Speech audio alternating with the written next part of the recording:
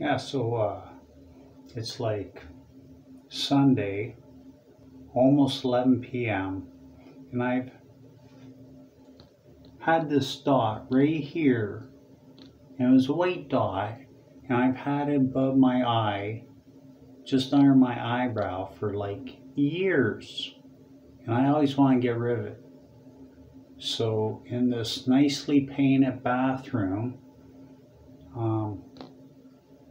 I decided to do something about it. I was sick and tired of being sick and tired. I thought, you know what?